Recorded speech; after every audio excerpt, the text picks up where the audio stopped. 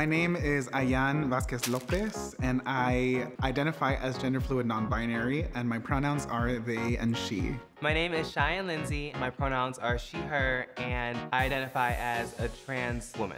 My name is Tenderoni. My pronouns are he, him, and I identify as a drag king. My name is Gregor Lopez, and my pronouns are he, him, and I identify as a queer, Hispanic, deaf man. My name is Jack Finn, and my pronouns are he, him, his, and I identify as transmasculine. I got inspired to start voguing because it was a way for me to express my femininity when I couldn't. I needed that outlet. I'm a mariachi performer and musician, makeup artist, a marketing media maven, a drag performer. The list goes on and on. I specialize in high energy performances, 90s nostalgia, jumping around, dancing, shaking my booty for the world.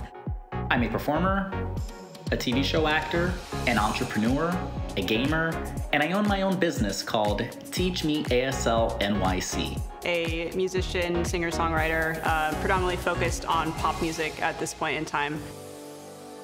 Pride means to me living your authentic truth all the time. Not just a month, but all of the time. Confidence, and it means fearlessness, but it also means love and acceptance. To me, pride means freedom. Pride is important because it holds us responsible to pave the way for future generations. It's really about acknowledging the things you've gone through and excited about who you are. I run my hands against my scars at this point in time. I'm gonna get emotional. It just reminds me that I've been through a lot, and these are just really points of pride at this point.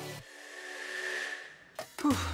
I wish I saw more bearded people in makeup celebrated during Pride. I think it's just cool to mix the feminine, the masculine. It's art to me. Being a drag king is it's kind of, you have to work your way up to the top. It's a little bit harder just because there are not a lot of drag kings that are visible in the scene.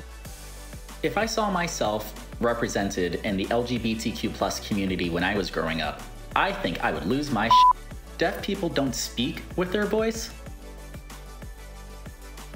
So when we sign, people are usually shocked and realize that we do have a voice. But all this time, you just haven't been listening.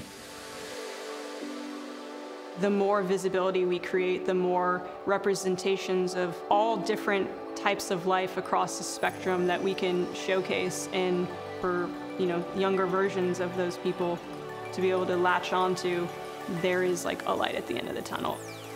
I celebrate my identity outside of Pride Month by waking up every day and being the beautiful trans woman that I am, and just being myself. I feel the most seen when I'm in full face of makeup, when I'm in my mariachi suit, in a drag outfit, and I just feel super in my element. I literally feel like I can conquer the world. I love to perform and I love to make people happy, so when I'm on stage and the audience is giving me the energy that I'm giving back to them, that's when I feel the most seen.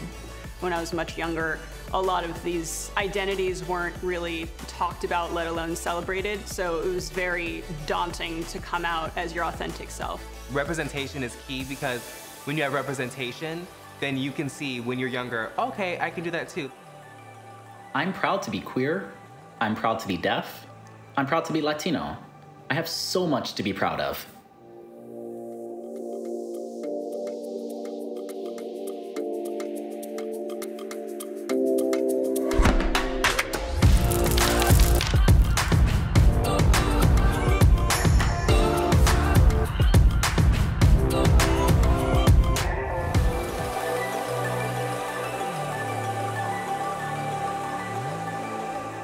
Skittles is actually one of my favorite candies, and not just because I'm here. I'm a very honest person, I will tell you if it wasn't.